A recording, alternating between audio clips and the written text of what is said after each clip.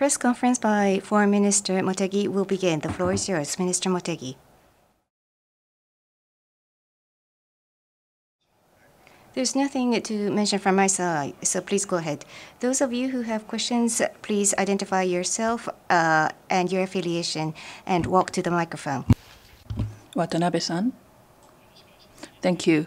I'm Watanabe, NHK. Japan-Russia relations is the question I would like to ask.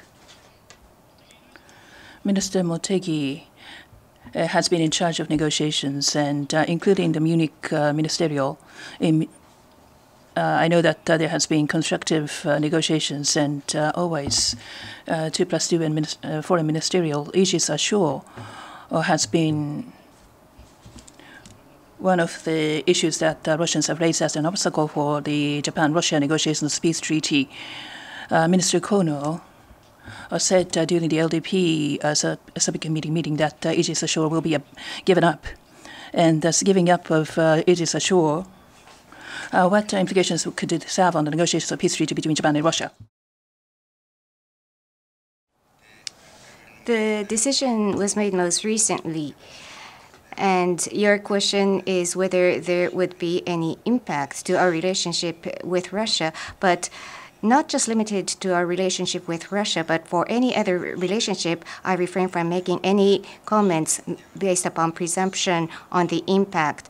Our policy against Russia is to resolve the territorial issue and conclude a peace treaty, and that position is unchanged. So we will tenaciously work towards that end. Last year, with Foreign Minister Lavrov, we candidly discussed various issues. How can our positions be made close? I've had many discussions on many aspects. In the process towards concluding a peace treaty, one cannot assume that security will not be put on the table. Overcoming the security challenge is also another issue that we ought to overcome. And based upon such a policy, we would like to work hard. Then, Minister, I have a follow-up question. The minister announced that Aegis Ashore would be given up, and that message was delivered to our neighboring countries. We've entered the stage of giving up Aegis Ashore, but Minister Motegi, how are you going to go about in the negotiations with Russia to explain Japan's position in the negotiations with Russia with regards to the Japan's security situation? How you intend to work this out with the neighboring countries? Well, I take your question in two parts. First of all, the national security environment surrounding Japan, as you know, is growing increasingly severe. And protecting and defending the lives and the property of the Japanese people is one of the most important responsibility of the government. And the need is more increasing. And so far, through different cooperation with the United States, our ally, we have built over the years a seamless posture. This year marks the 60th anniversary of the Japan-U.S. Security Treaty, and the Japan-U.S. alliance is stronger than ever.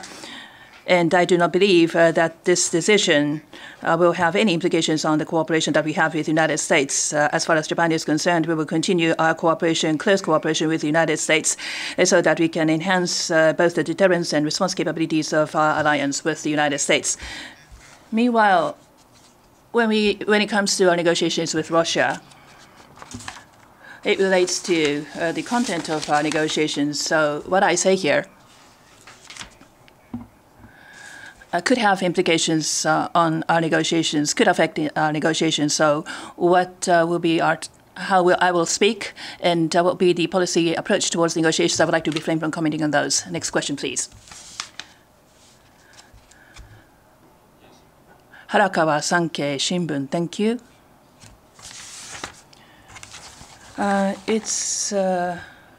Japan has pulled out of IWC, and resumption. It's been almost a year since the resumption of the commercial whaling. And I would like to question on this occasion. Towards the end of the year before the last, when Japan announced its intent to pull out of the IWC, international community, foreign countries were quite negative in responding to this announcement of Japan. In the first half of this year, you have had many talks with foreign ministers of different countries over the phone. When it comes to Japanese commercial whaling, have you faced any expression of negative opinion against commercial whaling by Japan, or have you heard any push to Japan to make a comeback to the IWC? With the global outbreak of COVID-19 and since the pandemic, I've had telephone talks, more than 50 telephone talks with foreign ministers of various countries, but there have not been any cases of counterparts indicating concern over Japan's whaling policy or return to the IWC. Are there any other questions? Yes, Abe-san, please. Abe of Yomiuri Newspapers. I have a question on Japan-Russia relationship. As you have pointed out already, Minister, in Vladivostok in September, the Eastern Economic Forum had been scheduled, but it's been canceled. So face-to-face foreign ministers meeting may be difficult to organize. So what's the policy in proceeding with the Japan-Russia negotiations? Well, the point you have just raised, Eastern Economic Forum, is also a case at point. It's not that due to political reasons, either in Japan or Russia, the meetings have been postponed. And when it comes to the foreign ministerial meeting between myself and Minister Lavrov, we want to conduct such meeting as quickly as possible, and I want him to come back. I want him to come to visit Japan, but we have to closely monitor how the coronavirus spread will be brought under control, and this hinges on the situation of the spread of infections. On the 28th of May, based on the leaders' telephone talk on the 7th, I had a telephone talk with Minister Sergei Lavrov, and we came to an agreement that the working level consultation should be held early in order to push ahead with our consultation on peace treaty, negotiations on peace treaty and joint economic activities on the 4 islands, and exchange program and the year of regional exchange. And immediately after that, telephone talk on the April and on the 4th and the 5th, we had Deputy Ministerial and Director General working group meetings were held, and it is very important to have a meeting on the exchange program, and we would like to closely monitor the situation, and we are in agreement to hold this discussion as soon as possible. We should closely monitor the spread of the infections while making sure that we make a headway in negotiations and to proceed with our negotiations on peace treaty, and that I don't think there is any disagreement between Japan and Russia. Another point, in Russia, on the 1st of July, there will be a nationwide voting on the amended Russian constitution, and this amended constitution includes a provision on prohibition on cession of its territory. What is your take? We are watching closely the trend with regards to the amendment of constitution. The ballot was slated to take place on April the 22nd. That has been delayed and postponed due to COVID-19 until 1st of July. How will that impact the Japan-Russia peace treaty negotiations? The negotiations will be unfolding in the future. I refrain from making any comments based upon presumption, but we are monitoring the situation very closely, and that's been communicated to the Russian side clearly. Any other questions? Watanabe-san, please. Watanabe of NHK. Sorry for the repeated question. I have a follow-up question related to the previous question. According to past historical reports, Foreign Minister Lavrov repeatedly mentioned Aegis Ashore, and no matter how thoroughly Japan explained, he put it on the table. He raised it with your predecessor as well. So is this one outstanding issue disappearing? And the Russian side has been putting this on the table every time. So is this going to be a positive factor to Japan's negotiations with Russia?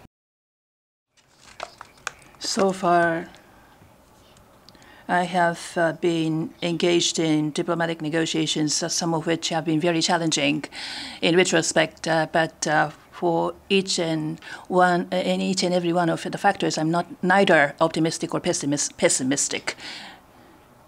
Mr. Arakawa? Harakawa, Sankei. WTO, DG, election. DG Azevedo, I cannot hear you. I would like to ask a question about the WTO DG election. Azevedo will be stepping down at the end of August, and including our neighboring country, South Korea. Some countries now have candidates for his successor. So when it comes to the government of Japan's response, does the government of Japan has a plan to have its own candidate to assume the director generalship of the WTO? What will be the Japanese government response?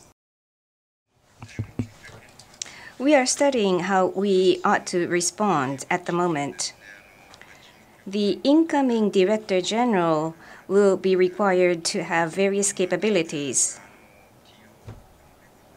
Recently, there have been several developments with regards to WTO, and I think someone who has the capability of coordinating the interests of major countries is of great importance. And at the same time, someone who is positive to the maintenance and reinforcement of multilateral trading system, someone who can ensure the transparency and accountability of the organization are very important traits that someone who will be appointed in such a position should have. So we will look at the situation of other countries, and in partnership with major countries, we will study what response we ought to be taking. Are there any other questions? If not, this is the end of today's press conference. Once again, thank you for coming.